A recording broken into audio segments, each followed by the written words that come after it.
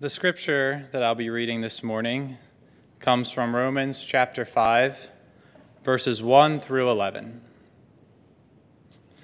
Therefore, since we have been justified through faith, we have peace with God through our Lord Jesus Christ, through whom we have gained access by faith into this grace in which we now stand. And we boast in the hope of the glory of God. Not only so, but we also glory in our sufferings, because we know that suffering produces perseverance, perseverance, character, and character, hope. And hope does not put us to shame, because God's love has been poured out into our hearts through the Holy Spirit, who has been given to us. You see, at just the right time, when we were still powerless, Christ died for the ungodly. Very rarely will anyone die for a righteous person, very rarely will anyone die for an unrighteous person, though for a good person someone might possibly dare to die. But God demonstrates his own love for us in this: while we were still sinners, Christ died for us. Since we have now been justified by his blood, how much more shall we be saved from God's wrath through him? For if, while we were God's enemies, we were reconciled to him through the death of his Son, how much more, having been reconciled, shall we be saved through his life? Not only is this so, but we also boast in God through our Lord Jesus Christ, through whom we have now received reconciliation.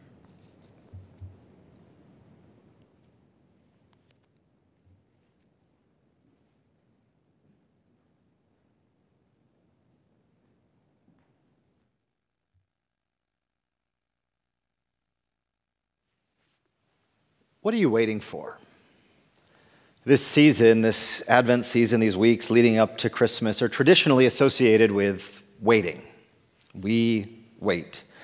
Most years we wait to celebrate Christmas. If you have young kids in the household, you understand that fierce anticipation that can come along as people get tired of waiting. This is a season of waiting.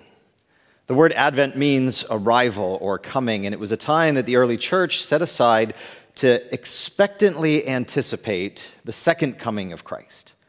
We now associate it more with memory of the first coming of Christ, but it still is a time of anticipation, of waiting for the fulfillment of the promise. Advent is a season of waiting.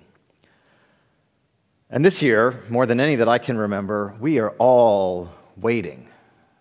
Waiting for more than we usually do. Some of us are waiting to see extended family and relatives. Some of us are waiting to find out if loved ones will survive a serious illness. We're waiting for the distribution of vaccines and to see their efficacy so that we can start to move on with our lives. We're waiting to go to restaurants. We're waiting to come back and worship in person in the sanctuary. This is a season of waiting. And there's a family in our church that does something interesting with one particular moment of waiting, and I want you to listen as Randy and Tracy Esch share their story about how they wait as a family.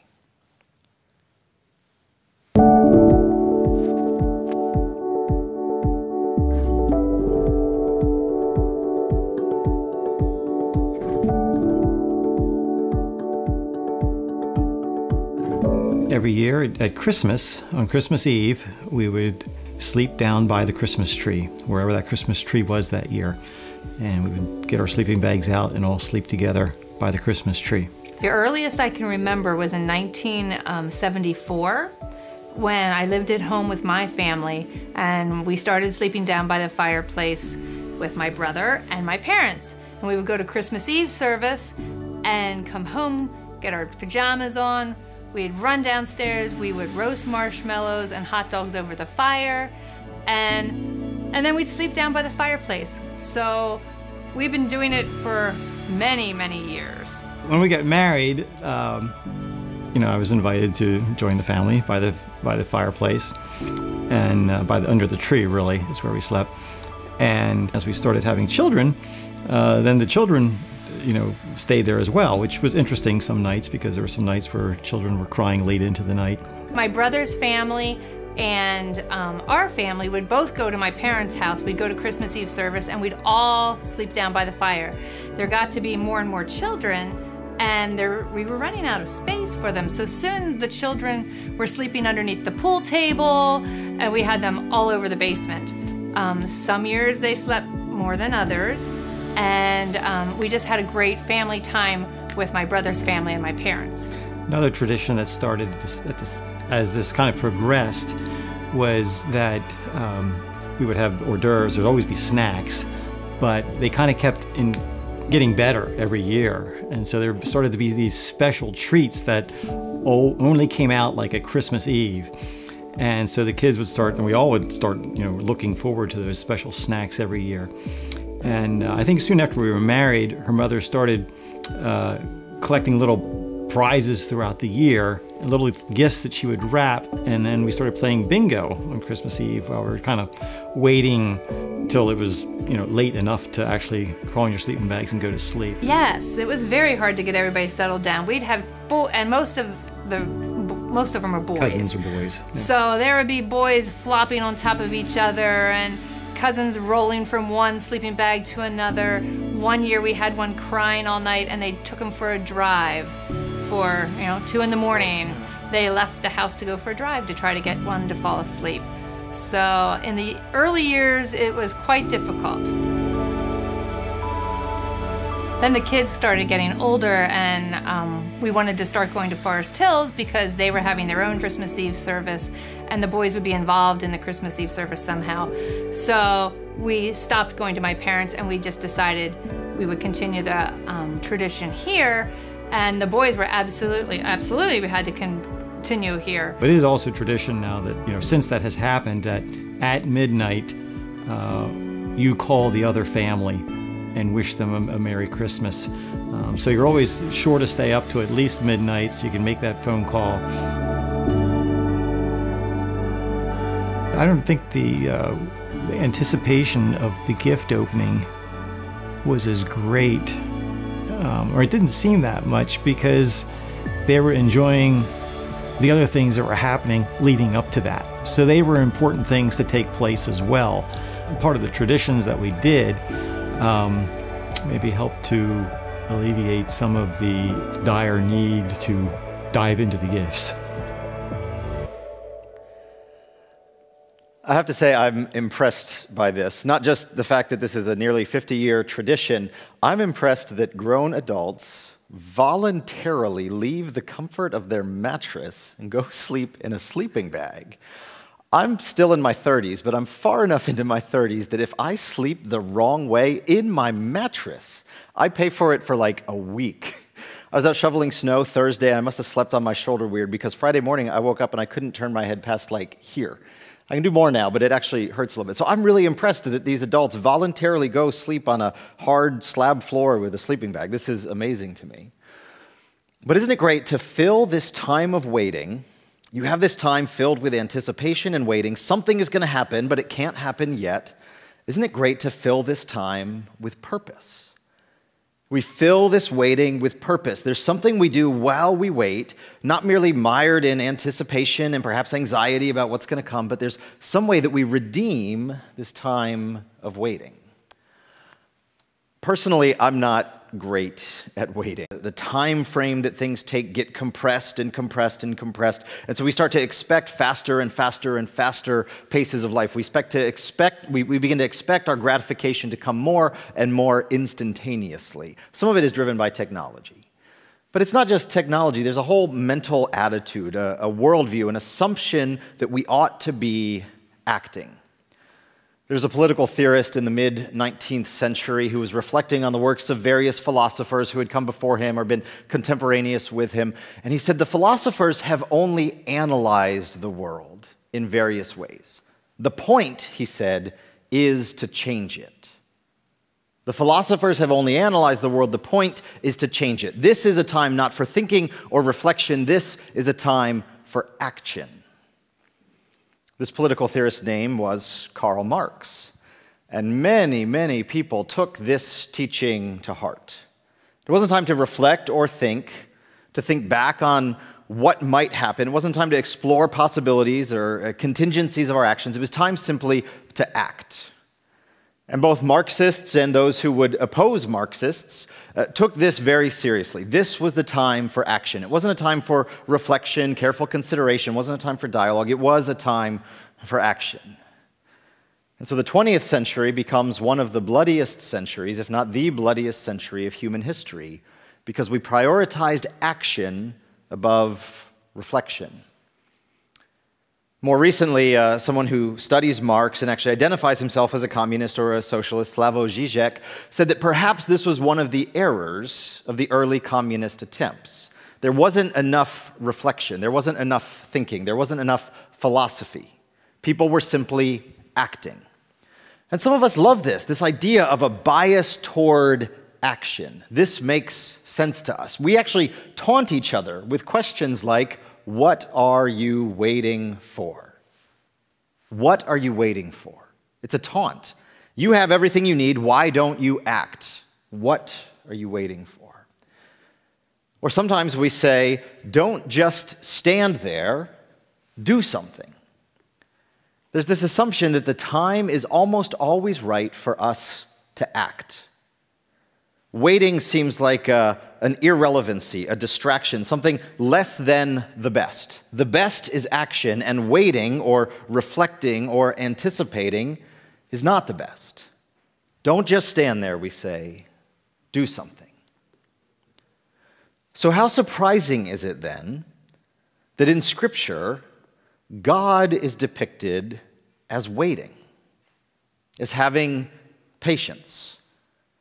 In fact, we read this. It's easy to miss if you're reading Romans 5. There's such rich theological insight here. It's easy to miss what Paul is actually saying, where he says that God sent Jesus into the world at exactly the right time. Read this in verse 6. For while we were still weak, at the right time, Christ died for the ungodly. At the right time. The Greek word underlying this is kairos, and it refers to an opportune moment. And there was this rich metaphorical imagery that grew up in Greco-Roman culture about kairos. And one of the images was of someone running past someone and reaching out at the last second, grabbing them by the hair. At the last possible second, an action that is at exactly the right opportune time.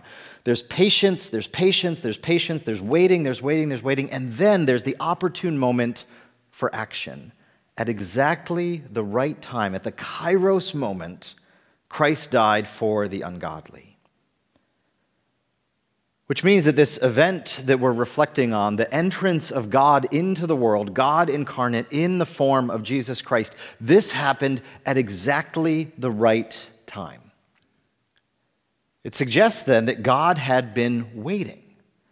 God had been preparing. God had been anticipating. There was something that needed to happen within the world for this to reach the fullness of time, the proper time, so that God could act and send Christ into the world. Now, we can't say with certainty what it is that God was waiting for. We can speculate for sure. Maybe God was waiting for the Roman road system to be built so that the good news of what God had done through Jesus could travel far and wide. Maybe God was waiting for the consolidation of languages so that everyone was speaking some variant of Greek. Not everyone, but enough people were speaking some variant of Greek that the good news of the gospel could be written down and understood across a wide swath of people. Maybe God was waiting for that. Maybe God was waiting for his chosen people, Israel, to reach the fullness of their stubbornness so that more would be ready to accept this unexpected Messiah that was coming into the world. We can't know for sure. We can only speculate. Perhaps it was some combination of all of those, or perhaps it was none of those, and something entirely even unimaginable to our finite minds. I don't know what God was waiting for, but God was willing to wait to send Jesus into the world. So if God is willing to wait, and God invites us to follow in the footsteps of Jesus, perhaps there is wisdom for us in our capacity, ability, willingness to wait. But I don't believe the question is whether or not we will wait, because we will. It's the nature of being human. Not everything will come to us instantaneously. Not everything will arrive on our schedule according to our desires. The question is not will we wait, we will wait. Perhaps the question to be asking is how will we wait? Will we, like the Esh family, find ways to redeem this time, to infuse this time of waiting with something of significance and value and meaning? Or will we numb our minds with the perception of activity, things that feel active but really aren't, because we aren't willing to do the hard work of waiting? I want to suggest that there are two opportunities that come through waiting, two things that God can do in us as we wait. And the first has to do with questions of pride. Some of the thought process underlying this bias toward action that so many of us have, this desire to not just stand there but do something, this question of what are we waiting for? Don't we have everything we need to act? Isn't now the time for action? Some of what underlies that is an overinflated sense of our own importance, also known as pride. We believe that the well-being of those close to us, or perhaps even the well-being of the world, is somehow contingent on our own action. We believe that our action is that which will bring about good in the world. And of course we believe that, because many of our actions can bring about good in the world. But when we're caught in this frenetic, endless activity, when we never actually stop and wait, we can begin to think that our actions are the only thing that can bring good into the world. The truth is more sobering. The truth is that it is God's actions that bring good into the world. And yes, God invites us in, God partners with us, God uses us for God's purposes, but the well-being of the world is not entirely contingent on our own actions. And so a willingness to wait invites a different relationship with our own sense of importance, our own pride. A willingness to wait situates us in such a way that we can recognize that the ultimate hope of the world is not my actions or your actions. The ultimate hope of the world is God's actions. And God's actions through Christ are what will ultimately bring restoration and renewal and redemption. Now, this is not an excuse for us to just sit back on our laurels and do nothing. This is an invitation to participate in the mission of God, but to participate humbly, knowing that we ourselves are not fully responsible for all that is good in the world. We ourselves are not fully responsible for the redemption of the world. As we wait, we sometimes begin to see that God is acting independently of us. And it spurs humility, and it spurs hope, and it spurs trust. Waiting gives an opportunity for us to shift our thinking about pride. Waiting also gives an opportunity for us to shift our perspective. You know, I think it's perhaps somewhat easy for the Apostle Paul, living after the birth of Jesus, living after the incarnation, living after the first Christmas, for the Apostle Paul to say that, yes, that was the right time. That was the Kairos moment. God acted, Jesus came, and now we live in the bounty of God's goodness through God's action at the Kairos moment. But what do you say to all those who lived before? What do you say to the Maccabees, for example, who were engaged in what they felt was a holy struggle against imperial domination over the Jewish people, and they were prepared to shed their own blood, believing that if they did so, God would act? And in some ways, God seemed to have acted. They experienced this brief period of independence, but then ultimately are subjected again under Roman domination. Why didn't God act in time for the Maccabees? Why wasn't that the Kairos moment? Or you can rewind even further and think of someone like Bathsheba and what she endured at the hands of God's apparently chosen king, David. Why didn't God act then? Why wasn't that the Kairos moment to send Jesus into the world, to fulfill the purpose of the Davidic dynasty, to send the Messiah so that Bathsheba would not have to suffer? Why wasn't that the Kairos moment. Or you can think about Ruth and Orpah and their mother-in-law, Naomi. Following the death of their husbands, Naomi's sons, and the destitution that they experienced, why wasn't that the Kairos moment? Why didn't God act then, sending Jesus? See, if our perspective is that God's action or inaction, God's faithfulness or unfaithfulness, God's commitment to the covenant or lack of commitment to the covenant can be determined by our own well-being alone. If we say when we are happy, when our life is flourishing, God is being faithful. When we are sad or experiencing difficulty or life is hard, God is not being faithful, then we don't understand the Kairos moment. We don't understand how God acts in time. Because here's one thing that I believe we can say about this Kairos moment that Paul is describing for us.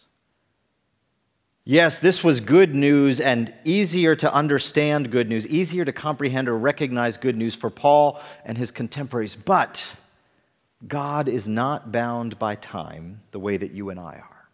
And so this Kairos moment of sending Jesus into the world, I believe we can say with confidence, was also good news for the Maccabees, for Bathsheba, for Ruth and Orpah and Naomi, for David, for Abraham. God's grace is retroactive back to all of the hardship and difficulty that they experienced. God, through Christ, acting at this Kairos moment, God is able to make all things, including the past, new. We catch a little bit of a glimpse of this in the second letter that the Apostle Peter wrote. Peter, if you read about him in the Gospels, is someone who knew a thing or two about impatience. He knew a thing or two about how hard it is to wait. He was prone to leap into action and end up doing the wrong thing.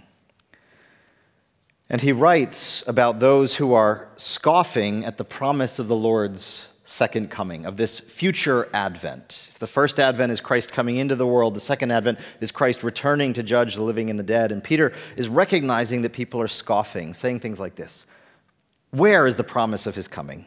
For ever since our ancestors died, all things continue as they were from the beginning of creation.